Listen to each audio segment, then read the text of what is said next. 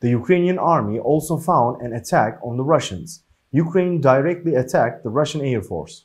We bring you the most accurate and fast news on the Ukraine-Russia war.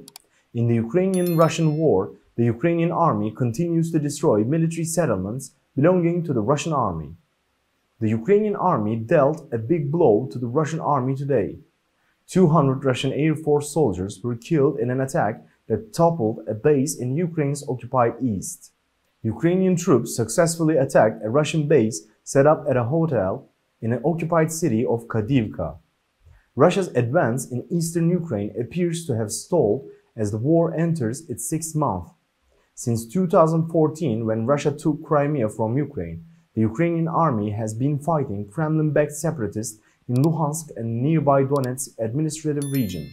To reach all actual news fast and reliable worldwide, please don't forget to follow and like us.